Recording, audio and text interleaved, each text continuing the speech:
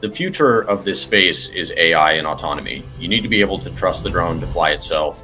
The value that drones can provide has been proven for a lot of these use cases. So for first responders, for soldiers, drones can do incredible things. The soldier carried quadcopter that's easy to toss in the air, see what's on the other side of the building, see what's on the other side of the hill.